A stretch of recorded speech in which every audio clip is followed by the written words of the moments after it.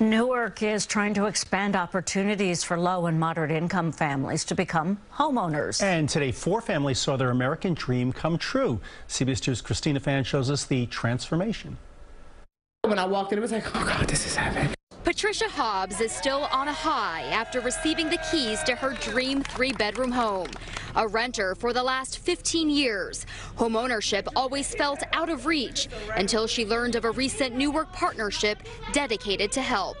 I stalked them until they were ready to take my information. I made sure I got everything in on time, and then I stalked them into the closing.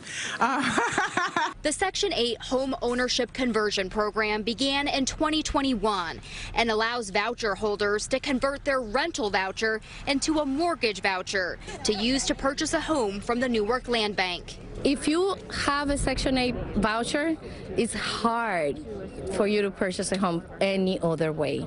We sell the homes affordable, below market rate.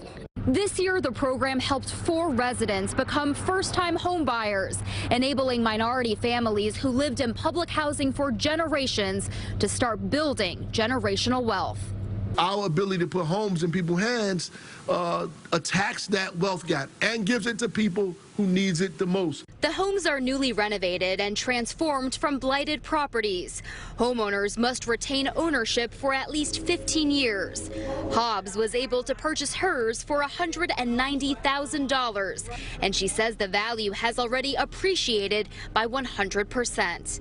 I didn't know that the home would bring the wealth, but everything started to coincide with each other. Each home also helping to revive the immediate neighborhood, bringing life back to dilapidated communities.